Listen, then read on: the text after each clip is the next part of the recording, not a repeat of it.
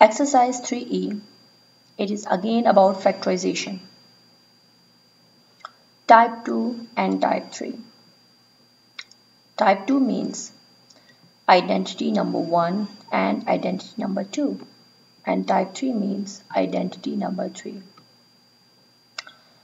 According to identity 1, a plus b whole square equals to a square plus 2ab plus b square. And a minus b whole square equals to a square minus 2ab plus b square.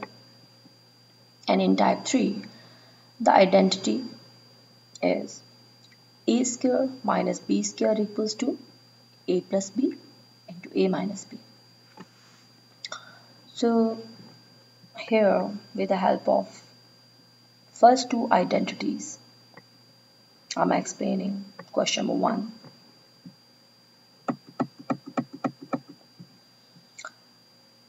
Again, the question is factorize x square plus 8x plus 16. So first of all, you will see the first term and the last term. These terms are the perfect squares. X square is perfect square. 16 is also a perfect square. It can be written in this form, 4 whole square. So x whole square plus 2 into, according to identity. According to identity, this term is a, this term is b. So a square plus 2ab plus b square. So you can write the above equation in this form also. And then in the last step, you can write the above expression in this form, x plus 4 whole square. I'm applying here identity number 1. A plus b whole square equals to a square plus 2ab plus b square. So here we have a, which is x, and here we have b, which is 4. So you can write x plus 4 whole square.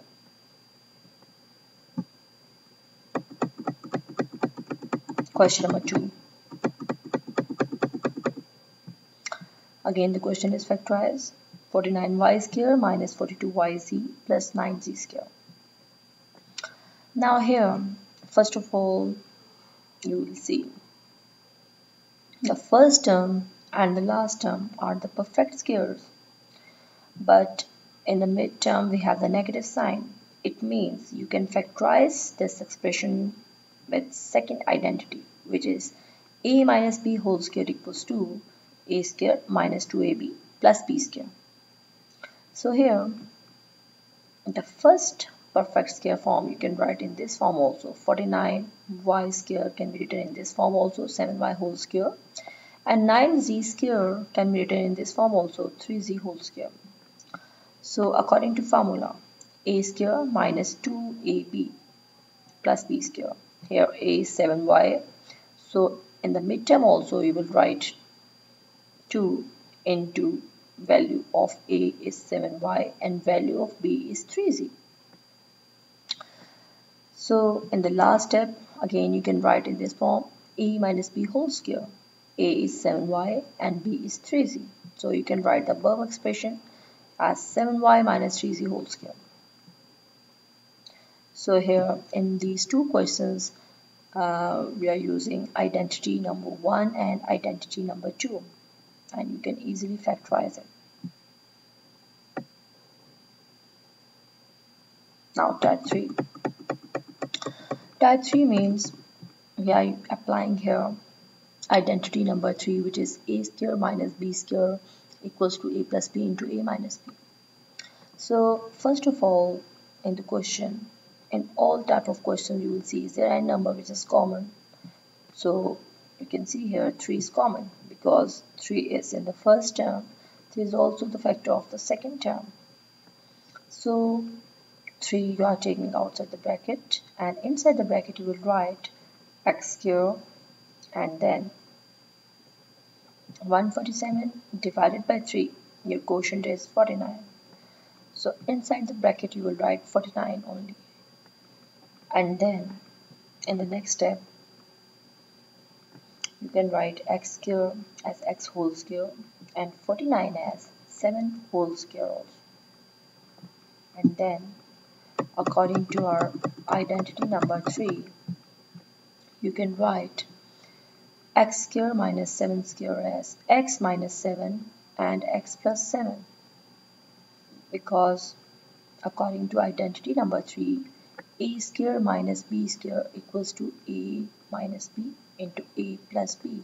Here a is x and b is 7. So you can write x minus 7 and x plus 7 also. Now question number 5. Evaluate by factorization.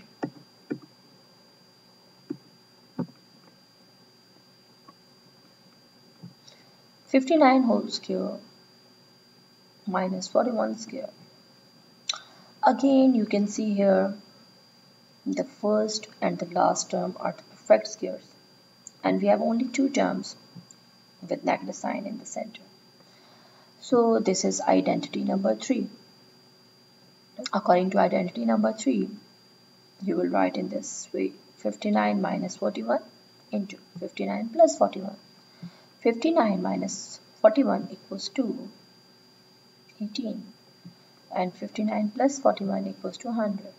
When you will multiply these two terms, you will get 1800. So this whole exercise you can easily solve by using 3 identities.